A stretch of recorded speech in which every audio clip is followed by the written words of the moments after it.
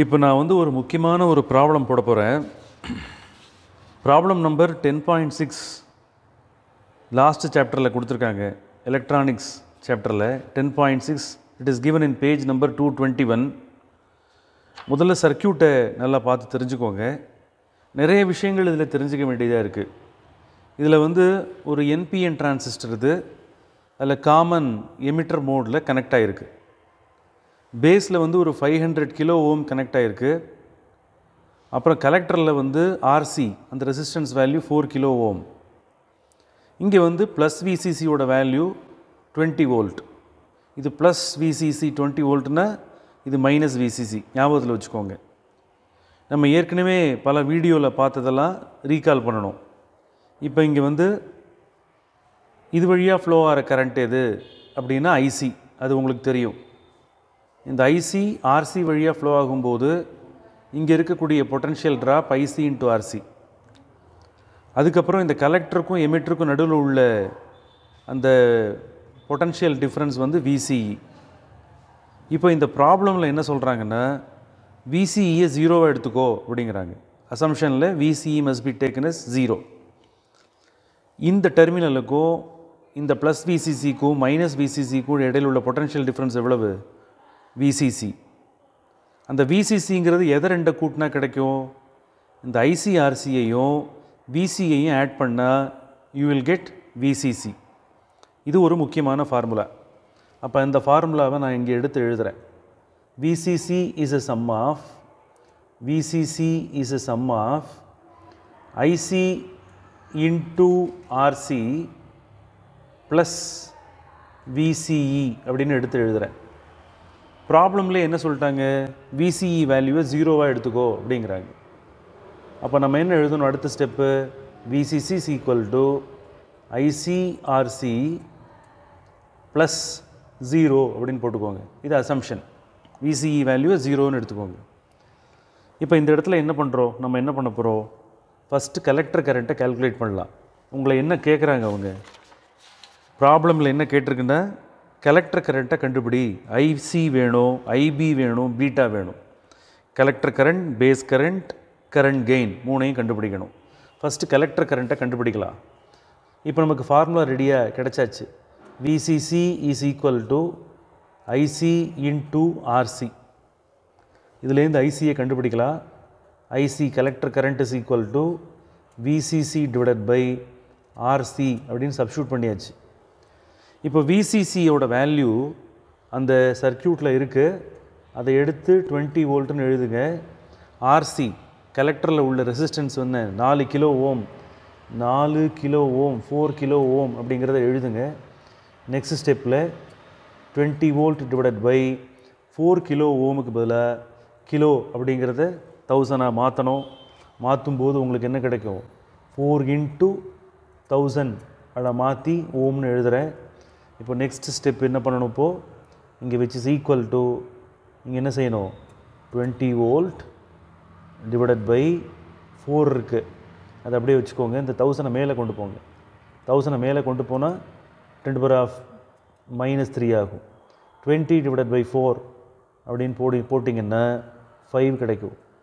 இப்போ இந்த 10⁻³ இது கரண்ட்டு தான் இல்லையா? அப்போ நிச்சயமாக ஆம்பியரில் மெஷர் பண்ணணும். அப்போ நம்ம எழுதும்போது ஐசி இஸ் ஈக்குவல் டு என்ன எழுதணும்? 5 மில்லி ஆம்பியர் அப்படின்னு கால்குலேட் பண்ணணும். அப்போது கலெக்டர் கரண்ட்டை கண்டுபிடிச்சாச்சு. இப்போ அடுத்தது நம்ம கண்டுபிடிக்க வேண்டியது பேஸ் கரண்ட். பேஸ் கரண்ட் கண்டுபிடிக்கும் போது சில விஷயங்களை நம்ம தெரிஞ்சுக்கணும். இங்கே மறுபடியும் என்ன பண்ணுறாங்கன்னா விபிஇயை 0வை எடுத்துக்க சொல்கிறாங்க. விபிஇனா எது?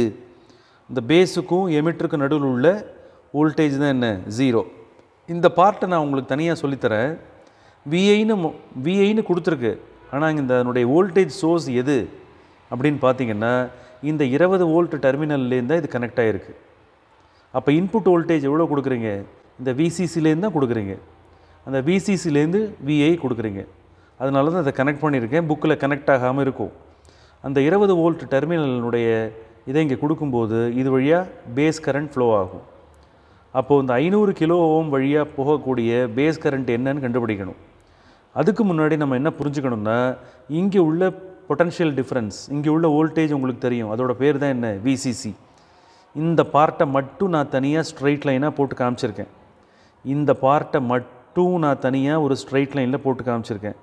இது ப்ளஸ் 20 வோல்ட் டெர்மினல் விசிசி, அதாவது ப்ளஸ் விசிசி. இந்த டெர்மினல் என்ன, ப்ளஸ் விசிசி. அப்போ இந்த டெர்மினல் என்ன, மைனஸ் விசிசி. அப்போது இந்த டெர்மினலுக்கும் இந்த டெர்மினலுக்கு இடையில் உள்ள பொட்டன்ஷியல் டிஃபரன்ஸ் என்ன, விசிசி அப்படின்னு எடுத்துக்கோங்க. அதுதான் இன்புட் வோல்டேஜாக இருக்குது, விஐ. அப்போது இதுதான் பேஸ் கரண்ட். பேஸ் கரண்ட் எது வழியாக ஃப்ளோ ஆகுது, ஆர்பி வழியாக. இந்த பார்ட் இருக்கு இல்லையா, இந்த பேஸுக்கும் எமிட்டருக்கு நடுவில் உள்ள போர்ஷனை ஒரு சின்ன டயோடு மாதிரி நீங்கள் நினச்சிக்கணும். இப்போ இந்த டயோட் மாதிரி நினச்சோன்னா, ஒரு ஜங்ஷன் டயோட் மாதிரி நினச்சோன்னா அது எப்படி இருக்குது அப்படின்னு பாருங்கள். இது பி எண்டு, இது என் எண்டு. அப்போ உங்களுக்கு வந்து பொதுவாக விபிஇ வேல்யூ டயோடாக எடுத்துக்கிறதுனால அதனுடைய பொட்டன்ஷியல் பேரியர் வேல்யூ 0.7 வோல்ட் எடுத்துக்குவோம். ஆனால் என்ன பண்ணியிருக்காங்க இந்த ப்ராப்ளமில், விபிஇ வேல்யூவை 0ன்னு எடுத்துக்க சொல்கிறாங்க. சில நேரங்களில் இந்த விபிஇ வேல்யூ 0.7 எடுத்துக்கிற மாதிரி இருக்கும். இந்த ப்ராப்ளமில் விபிஇ வேல்யூவை இக்னோர் பண்ணுறாங்க. அப்போ VBE value is taken as 0. அப்போது தெரிஞ்சுக்கோங்க, இந்த ஐபி ஆர்பி வழியாக போகும்போது ஒரு பொட்டன்ஷியல் ட்ராப் வரும் இங்கே, அதை தான் இங்கே எழுதியிருக்கேன். இங்கே உள்ள பொட்டன்ஷியல் டிஃபரன்ஸுக்கு என்ன பேர், விபிஇ. அப்போ ஐபி ஆர்பியையும் இந்த விபிஐயும் ரெண்டையும் ஆட் பண்ணால் உங்களுக்கு விசிசி கிடைக்கும். அப்போ நான் ஈக்குவேஷன் எழுதுகிறேன், கவனிங்க. எப்படி எழுதணும் சொல்லுங்கள் பார்ப்போம். இப்போது விசிசி, இந்த total potential difference விசிசி is the some of IP RB plus VBE. ப்ராப்ளமில் என்ன சொல்லியிருக்கு, விபிஇயை 0 எடுத்துக்கோ அப்படிங்கிற சொல்லியிருக்காங்க. அப்போ நம்ம என்ன எழுதணும், விபிக்கு பதிலாக 0 போடுங்க. நெக்ஸ்ட் என்ன பண்ணணும், ஐபி ஆர்பி அப்படின்னு எழுதுங்க. விசிசி அப்படின்னு போட்டாச்சு. அந்த விசிசியை தான் இங்கே இன்புட்டாக கொடுக்குறீங்க. அப்போ விசிசிக்கு பதிலாக நம்ம இங்கே என்ன எழுதலாம், விஐன்னு எழுதலாம். விஐ எல்லாம் அர்த்தத்தோட கிளியராக புரிஞ்சு ஒழுங்காக பண்ணணும். சும்மா ஏனோ தானோன்னு பண்ணக்கூடாது. அதுக்காக தான் சொல்லிக் கொடுக்குறது. VI is equal to IP into RB அப்படின்னு எழுதுங்க. இப்போ நமக்கு ஃபார்முலா ரெடி. இந்த ஃபார்முலாவை யூஸ் பண்ணி நம்ம ஐபி கண்டுபிடிக்கலாம். அதாவது பேஸ் கரண்ட், இந்த ரெசிஸ்டன்ஸ் வழியாக ஃப்ளோ ஆகக்கூடிய இந்த பேஸ் கரண்ட்டை கண்டுபிடிக்கலாம். So IP is equal to input voltage divided by என்ன ஃபார்முலா, எல்லாம் ஓம்ஸ்லா ஃபார்முலா தான், புரிஞ்சுதான். எல்லாமே மாற்றி ஓம்ஸ்லா தான் யூஸ் பண்ணுறோம் இங்கே. So here VI divided by RB அப்படின்னு எழுதுங்க. விஐ எவ்வளோ வோல்ட் இங்கே இருக்குது, 20 வோல்ட். ஆர்பியோட வேல்யூ என்ன, 500 கிலோ ஓம். 500 கிலோ ஓம் அப்படின்னு எழுதுங்க.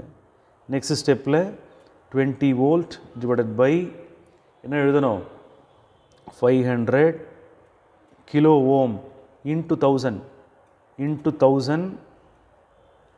ஓம்னு போடணும். இப்போ இதை கேன்சல் பண்ணும்போது, சிம்பிளிஃபை ஆகும்போது என்ன நடக்கும், இங்கே வந்து எவ்வளோ ஜீரோஸ் இருக்குதுன்னு பாருங்கள். 1 2 3 4 5 இருக்குது, புரிஞ்சுதா. இங்கே 5 ஜீரோஸ் இருக்குது. அப்போ எழுதும்போது எப்படி எழுதணும், 20 டிவைடட் பை 5 அப்படின்னு போட்டால் உங்களுக்கு 4 கிடைக்கும். இன்டூ போட்டு இதை மேலே கொண்டு போகிறீங்கன்னு வச்சுக்கோங்க. இதை நீங்கள் மேலே கொண்டு போகும்போது 10⁻⁻5 ஆம்பியர் அப்படின்னு வருது. இப்போ நம்ம இதை மைக்ரோவாக மாற்றுறதுக்கு நம்ம என்ன பண்ணணும் அப்படின்னு சொன்னால், இதோட ஒரு 0வால் ஒரு 10ஆல் மல்டிப்ளை பண்ணிக்கோங்க. 10ஆல் மல்டிப்ளை பண்ணி 10ஆல் டிவைட் பண்ணும்போது நமக்கு என்ன ஆகும், 40 ஆகிடும்.